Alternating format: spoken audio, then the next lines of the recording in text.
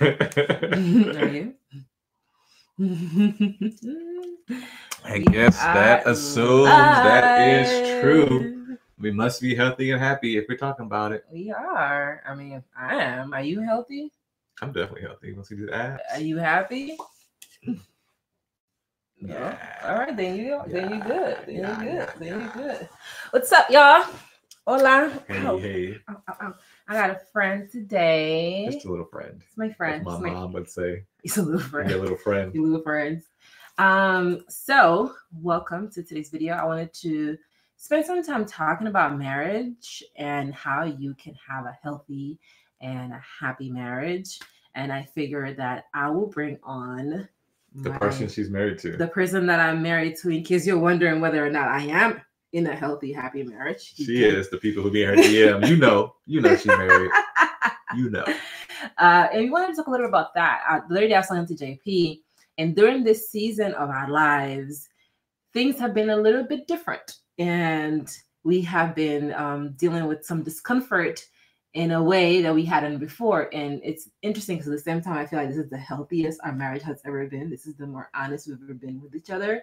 So I just felt like we should talk a little bit about that, about what kind of tips we have for people on how to have a healthy and happy marriage from people that are healthy and happy. So would you agree that we are the healthiest we've ever been in our relationship? I would say yeah, for sure. It's been, I would say it's been an extended period of great health. Yes, that's important. An extended period of great health. Like no real fights or arguments. Nope. It's been a year. A little bit over a year. Talking your birthday? Is that the last one I can remember? That's the last one I remember. 2018, your birthday? Yeah, September 2018 was the last time we got an argument. Last time somebody was in their feelings about something. So we're doing all right. But today we got 3 tips for a healthy and happy marriage. Now, actually, so the 3 tips from both of us. Is that 6 tips? Maybe it's gonna be 6 tips. If he's gonna share 3 tips, I'm gonna share 3 tips. Maybe I agree with one of his tips. I don't know. Let's see. And maybe we'll do this. My idea is to try to do this regularly. We'll see what happens.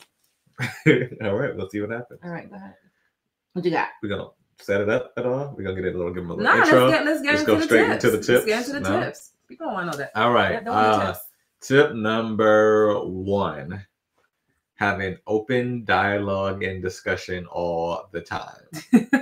All the time. What does that mean? What does open dialogue and discussion mean? Man, that's a difficult one because the big problem I see in relationships around being open and honest is that people have lied in the past, and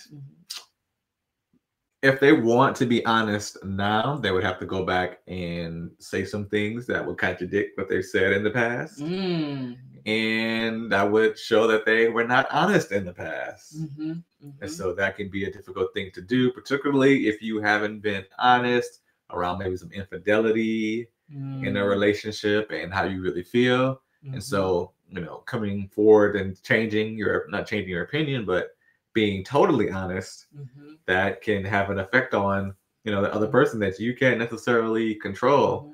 And if that person, they're likely to feel hurt, more than likely. And it can be difficult for you then have to deal with the repercussions of that. So at times it's kind of like, all right, I'm just gonna keep my mouth shut about all that stuff. I wish I could be more open and honest. I wish I could tell that person, my spouse, husband, wife, partner, about these things. But I'm going to keep the peace because I don't know what it's going to look like on the other side of me being open and honest. I think part of the challenge of being honest is that people lie to themselves as well. So when you're lying to yourself, it's difficult to lie, to be truthful with another person because you start believing your own lies. And depending on how much you desire validation, how much you have a need to be co-signed, you might move in that direction because you want to get that validation. And in some areas, you might not want to ruffle the feathers or shake things up because you want to keep getting the attention that you're getting in the way that you're getting it. And if that means keeping that person amused or whatever, you may not be honest about your feelings because you may be like, what's the point of me being honest about this shit if that person's going to stop treating me differently? So I think that's one thing that was difficult, to be honest. I know when the times when I feel like we've always had an honest relationship, but the depth of our honesty where we now is kind of like, you can share things with me and I can share things with you, where it's like, I'm not concerned about your feelings so much. Like, you're going to take it personally. Like, I know that I can just talk to you about that stuff. I didn't always feel like that. Like, sometimes I was trying to reconcile with myself about things. And it's like, I'm going to bring this up to JP and he going to have an attitude because he hates when this happens. And that also kept me from being honest too. So I think sometimes it's also what you perceive, however you perceive the person's going to react keeps you from being honest. So I think that also gets in the way. What's up, Kevin? How you doing? Kelvin. I can't see. I got my glasses on. Oh, that Derby. Didn't he say they had a baby? They're having a baby. Oh man, congratulations. They're gonna have a baby. So I think that's a space where honesty can be complex. But I do agree with you. Have an open dialogue.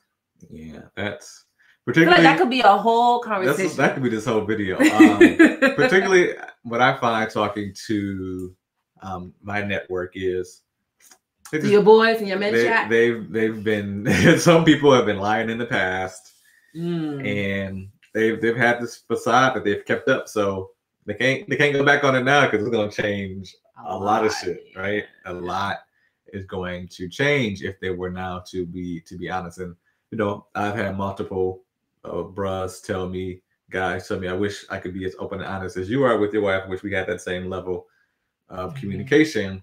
But coming into this relationship, I always made it a priority to be honest. I'm probably one of the more, if not the most honest and upfront people that I know and in my network, and don't typically sugarcoat things.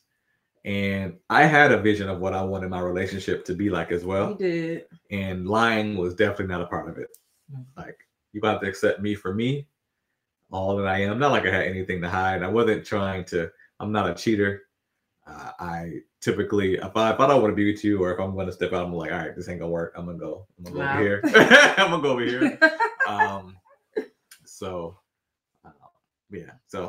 communication, being open. All right. Tip number two, give the other person some space. Yes. Like, if you need to have your own hobbies, you need to have your own friends. Yeah. It's good to have the same network, but as much as you guys are together, take some time apart. Now, we live and work in the same place, so for us, it's even more important that we get out and do things. But there are some couples, some relationships where the partner always wants to be with the other person all the time, and then the other person's like, I need my space. I can't quite get it, and they leave the house and they're trying to figure out where they at. They're texting them, they're calling them. That just speaks to trust issues in a relationship.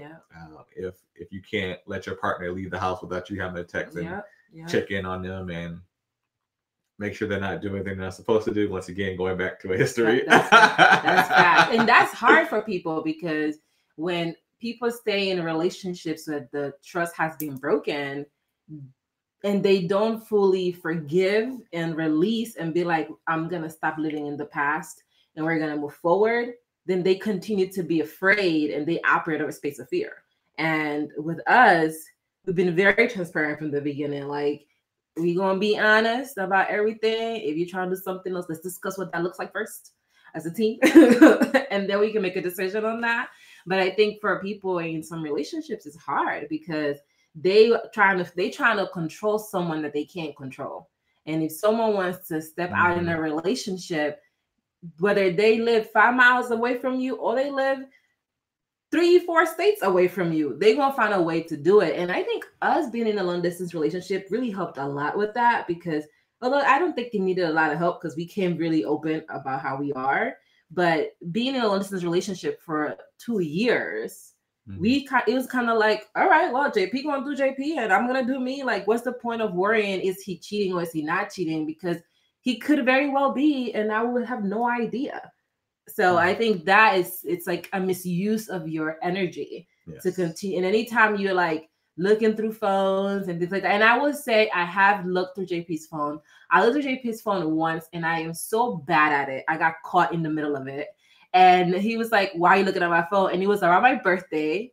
And I went to the visit for my birthday. Remember that year in the Bronx? And he was like, what are you doing? And I'm like, I don't know. I just wanted to know you doing my birthday. He was like, you're annoying. Bye. So even things like that, like whenever you find yourself doing things of that nature, you got to ask yourself, what is prompting me to want to do that? Mm-hmm. And am I gonna, one thing that JP used to always ask me, or like tell me, is like, hey, when people find things on people's phone, does that change the outcome? Are you gonna do something differently? Mm-hmm. Like if you go snooping and you found something, are you going to leave? And I find that a lot of people are not going to do nothing. Like they'll find it, they just want to know. And I'm like, you want to know, but you're not going to walk out. So you're still in the situation. And now you're checking the phone. Now your energy's being exerted in that way. So I definitely agree with you on that tip, whatever it was. I had a couple of girls. I wouldn't particularly go through my phone, but I wasn't dating her. She was mad, but I'm like, we're not together. So how you mad? Together. Right. How you mad?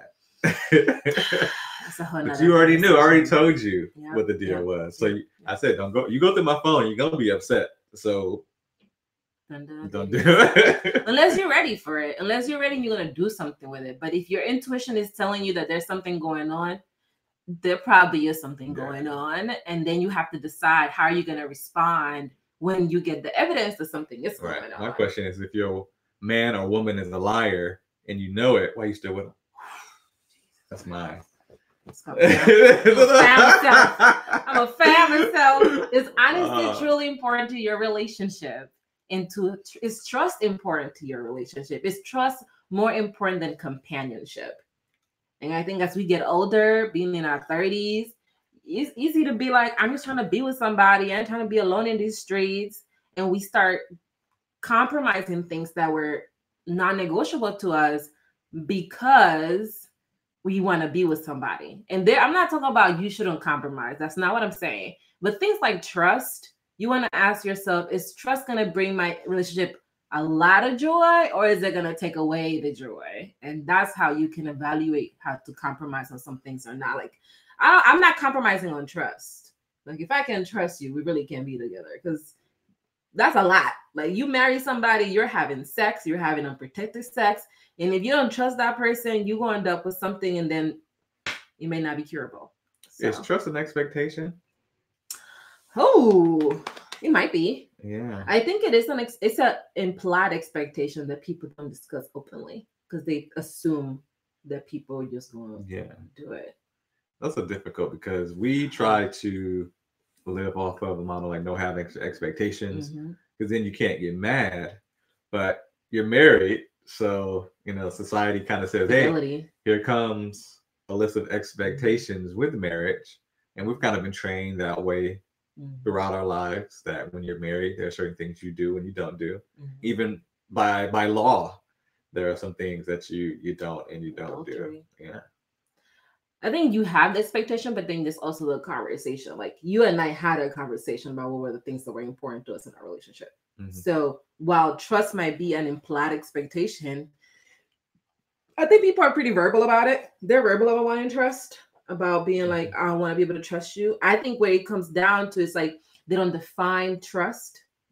And if they define trust, once the trust is broken, there are no consequences. So they're not taking steps to like move past that. And I think that can get really difficult. Like, if you cheat on me, I'm out. That's just how that's gonna work. Where you going? I don't know. I'm going somewhere on Honduras. Ain't gonna find nobody as good as me. Bro, you already know people in my DMs, so don't even. Yeah, exactly. Once again, like I said, I know they're in your DMs, and I still stand by that statement. A mess. Dude, number 3. What you got? Number 3. So I guess it would be around the expectation, which is don't really have any expectations, because as much as we want people to stay the same, as much as we may have an idea of what marriage should look like, all it is what you think. It has nothing to do with the other person. They're their own human. They were raised differently. They have their own experiences. They're going to do things that don't make sense to you at all. And at the end of the day, you can't, if you learn not to have any expectations over it, not to get upset about it, not to cause arguments over things that don't really matter, you can be a lot happier. And that's something that we have to learn definitely about each other, particularly from our earlier parts of marriage, even living together before we were married. That's something I highly recommend. Of expectations that each of us had on how things were going to work. Not even like as a couple, but just like living together, that type of dynamic. And I've talked to bros about that, and them, telling me that, hey, I was raised this way, she was raised that way. And whenever we get into an argument, it's about, well, I was raised like this, or I was raised like that, and trying to reconcile what is the actual way we should move forward. And I did come in with some preconceived notions in my relationship. I wanted everything to be 50-50 split down the middle, like pretty much everything. So if there was something that we work on, all right, you take your half, I take my half, we split it up. And I thought that was fair, whether that's right or wrong. I thought that was my concept of fair. So, it turns out that, hey, actually it doesn't, that was an expectation too. Expectation of what is fair and what's not fair. So just be willing to accept the other person changing, and their opinions are definitely going to differ from yours, and just let it go, man. It's not even that serious. Like, it's not that deep. I mean, I'm gonna give an example of something. You're gonna be like, JP, this is crazy, but there's something about me that is so much about efficiency that it just drives me crazy for no reason. Like, this makes no sense. So I don't know if I ever told you this. So when you use the microwave, you don't press the number of minutes you want. You press 30 seconds like 8 times to get to the time. So she's like, instead of pressing this one button, you can press 4 minutes with one button. But nope, she goes, and it doesn't make sense that gets to me, right? It doesn't matter. In the grand scheme of things, it's fucking 4 seconds. First time I even hear this. Exactly. Why? Because it doesn't matter. That's why I don't tell.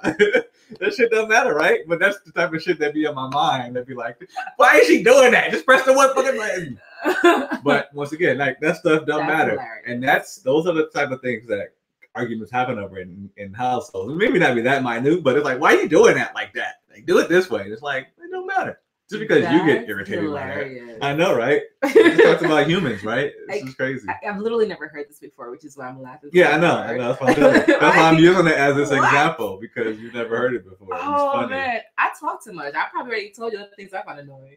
Probably. Like, I can't keep them. Yeah. I just share them. I'm laughing also because one of my students is on watching, and she's like, grocery store on Saturdays, when you're talking about expectations. So when JP and I first got married, talking about expectations, one of the things that I came in with was thinking that when people are married, my parents, they'll go to the grocery store every Saturday morning together. It was like their thing. Like, they just woke up in the morning. It was unspoken. My dad might fuss about it, but he'll like just go with my mom. And when we got married, I thought that was how marriage worked. Like, you just got up together at 8 in the morning on Saturdays and went to the grocery store, and JP was not down with the shits. And that caused some conflict. I literally walked past the store twice a day and said, babe, I will bring you whatever you want from the store on the 5 days a week that I run past the store twice a day, 10 times a day. I go past the grocery store. I'm not trying to go on Saturday. I don't need to. I got all my stuff. But feel free to go, babe. I remember when I used to get annoyed because I wanted to go. I was like, I don't want you to pick them up because I want to touch my own vegetables. Mm-hmm. And now she don't want to go to the grocery store at all. She's like, I'm sending you my list. I went to the store today, so I do go to the store. I said want. Yeah, you're out. Right. You're right. And that's an example of how it is in relationships. Like, you come in when you marry someone, you come in with your set of values, and they come in with their set of values, and then you have a choice. Are you going to put all these values on the table as a combined pile and make a decision on what you keep and what you let go of? Or are you going to start bumping heads because you're trying to force your values onto the other person? And a lot of people that are in healthy relationships, or relationships that have a lot of conflict, is because they're trying to force their value into the other person. Mm-hmm. And we've realized that really early on. Actually, I would say we realized that before we even got married, because when we were engaged, we went to counseling. We saw some things flaring up, and we're like, we need to talk to somebody about this. And when we went to counseling, we realized that we were doing this. We were bumping into each other because we were trying to put the other person's value into the other person. And after counseling, we started to put all these things on the table, which we thought we had done coming in. We just didn't realize all the expectations that we had not considered, because you have a lot of expectations that you don't even know you have. So then it was like, okay, we know these expectations are out there. When they show up, let's bring them to the table and let's decide whether we want to keep them or not. And that's something that I think has really helped our relationship, where now it's sort of like, before we even bring it to the table, we check with ourselves. So it doesn't even make it to the table, because it's like, this is unnecessary. Like, this doesn't help this doesn't bring us closer to a healthier, happier marriage. Like, why even engage with this? And I think even though we live in the same house, we do give each other a lot of space. Like, this is my office. This is like the office. I used to call it my office, but it's really the office. Like, sometimes JP will come in here if I want to be in the living room. And this gives us an opportunity to just be here, he's over there, I'm over here, or I'm over there, he's over here.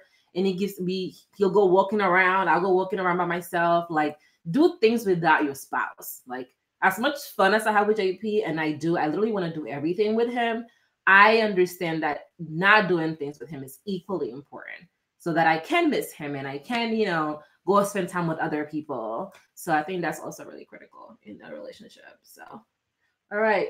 Oh, we already went way over our usual amount of time on here. How much time were you trying to go? I don't know. You got something else you want to share? Well, you want to give a bonus tip? Bonus tip for staying with us till now. Bonus tip. Bonus tip to a happy marriage.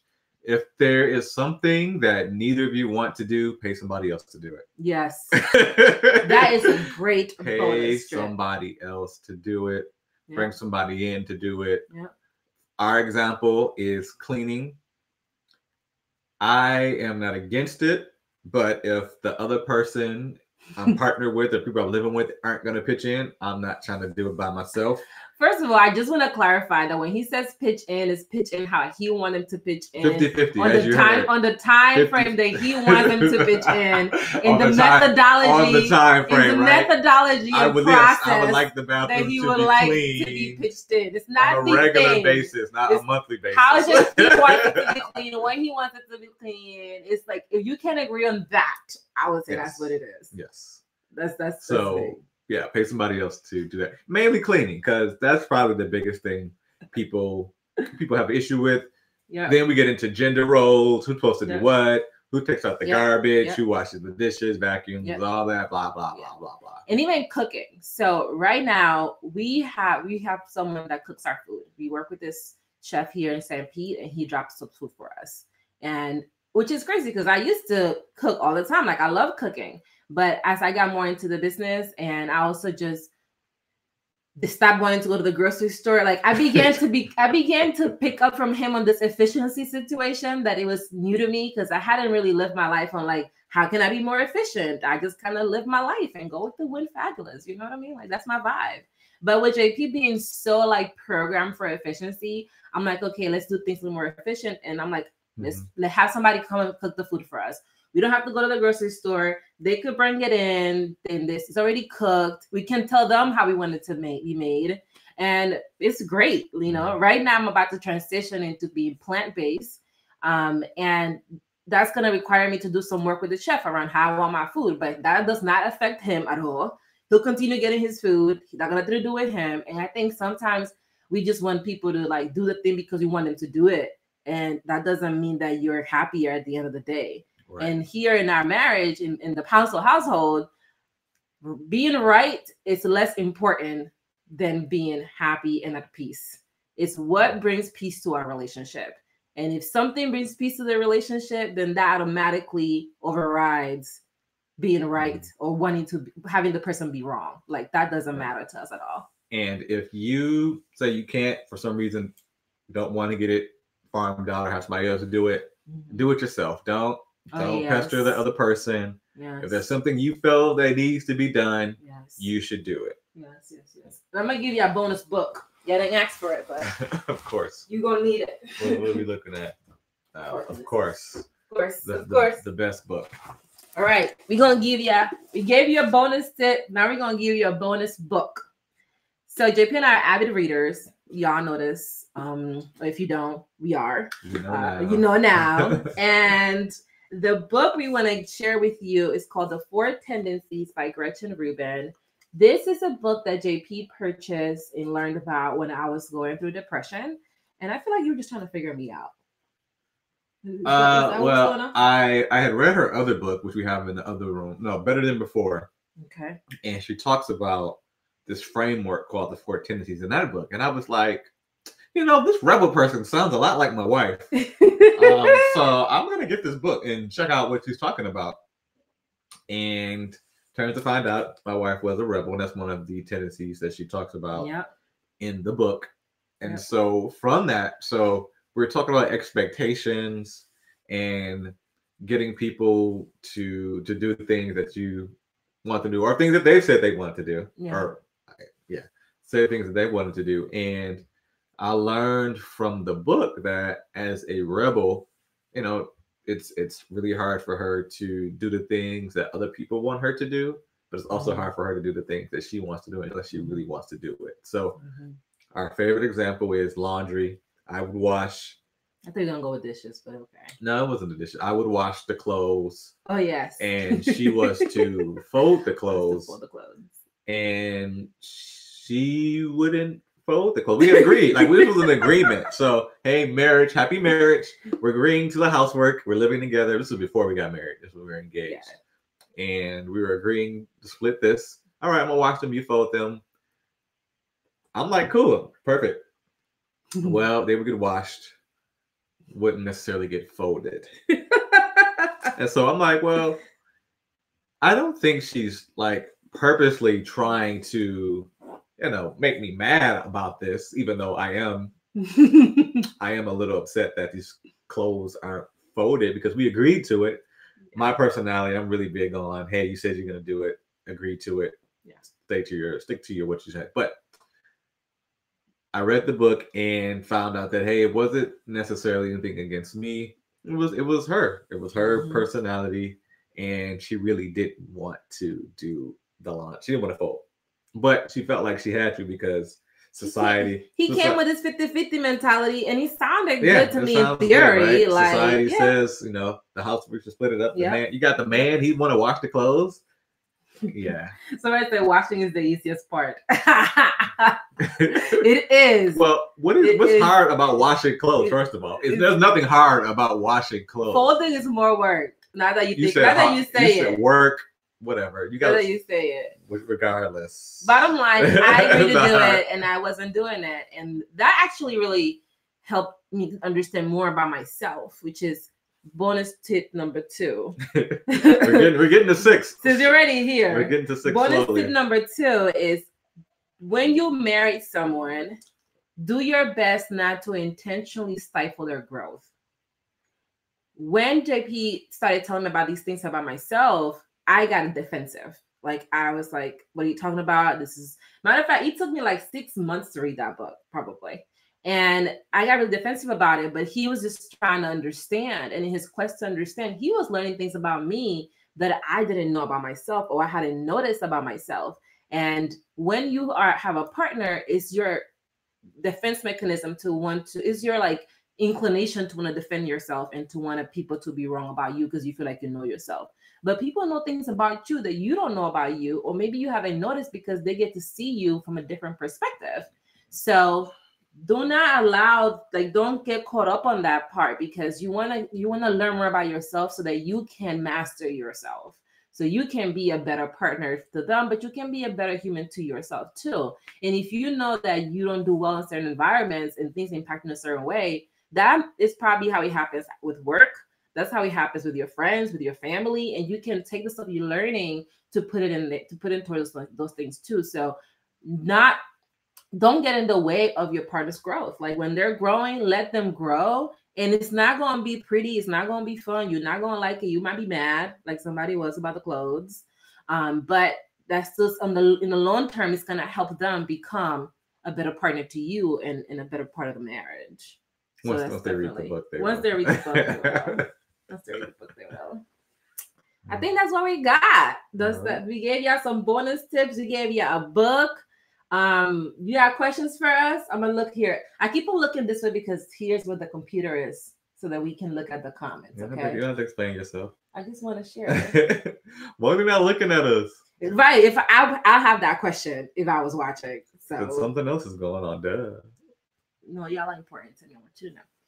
All right. Let me know if you got questions. See what's going on in this comment section. Watching is the easiest part. I'm not gonna disagree with that. I think there's a lot more comments. Oh, yeah, I gotta do this to pull it up. Yeah. Okay. Let's see what other questions I got. Gender roles can definitely make things difficult. Absolutely, especially when you're not ready to let them go. Laundry. Okay, thank you. Sharon likes my earrings. All right, so I think we got through everyone's comments here. We see no questions. Oh, there is a question. How do you start receiving feedback? How do you start receiving it? Well, so I guess that means at the moment you're not receiving it. So that either means A, the other person isn't giving it, or B, you are resistant to it. So which one is it? If the other person isn't giving it, you can't force them. You can ask them though. You can ask them, yes. But they have to be willing to give you that feedback. And I guess it kind of goes both ways, because if the person isn't even giving it, also may feel that you're resistant to it. And that's natural. Nori tells me things all the time, and I'd be like, I didn't even ask you that though. Like, why are you telling me that? It's information you need to know. That's also part of her ego. She just wants to tell me stuff all the time. Oh, so about your rebel self. How do you start receiving feedback as a rebel? Okay, I understand that question now. So, as a rebel, one of the things, in spite of being a rebel, I don't know if it's unique to my tendency or not, but like, in spite of being a rebel, I'm also really committed to getting to know myself. So even though I might not like the feedback, I was grateful to JP for sharing the feedback eventually, because he helped me understand myself better. So I think you start receiving the feedback when you realize that this is going to help you. This is helpful information to you. And the more you learn about yourself, the happier you are, because you get to learn these things about yourself, and you can change them if you want to. Or you can utilize them to be a better partner, to be a better mom, a better sister, a daughter, or whatever. And it was difficult at the beginning to hear the feedback, because I thought I was perfect, obviously. And when I learned I wasn't, and when I also learned that not only was I not perfect, but I was behaving in a way that I thought I was never going to behave like, which is the hard part. It's like, not only are you not perfect, but you're really acting in a way that you definitely thought you were above it. Like, I'm like, this is beneath me. And that was like a humbling experience. So you got to get humbled first, because you got to accept that you're not the person you think you are, that you are actually not the highest version of yourself that you can imagine, but you're more like the lowest version of yourself that you can accept. And once you realize that, then it's a little bit easier to be like, how do I actually become this high version of myself that I think I am, instead of being this low person, this low version of myself that I actually am right now. And that was eye-opening. And I also wanted to have a happier relationship. And I just knew that my behavior at the time was causing a lot of conflict. And I just didn't want to have that conflict. Like, I'm like, I don't want to be in a relationship where we're always arguing about dishes or laundry. Like, I don't care about that. And eventually it was like, I care more about that I was like, let's talk about it. Let's look at the feedback. Tell me what it is. And I'm going to work through healing through it so I can make the changes. Because that also takes a little bit of patience too. I was just about to use that word, patience. And it can be hard to have the patience. I've probably developed a lot more being married, because where I'm going, like, I'm not leaving because she didn't agree to it. Like, I'm not leaving because of that. So you gotta be patient with people, and she's been patient with me as well with things. So patience is definitely a word that we have to develop. And it's not something we naturally have. We always want it now. Yeah. We can press a button, we can get food delivered, we can get everything we want at our door. Amazon's here tomorrow, sometimes today if we order early enough. And we were in the world of instant gratification, and not everything doesn't, like, even in our business, that is something that's taken a lot of patience.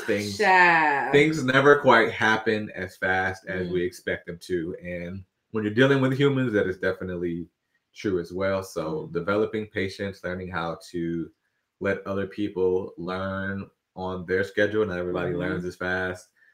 Everything is based on our past. Some things were deeply ingrained with us, and it takes a while for us to get unrooted from our routines and the things that we've learned to unlearn them. And having that patience is definitely a big key.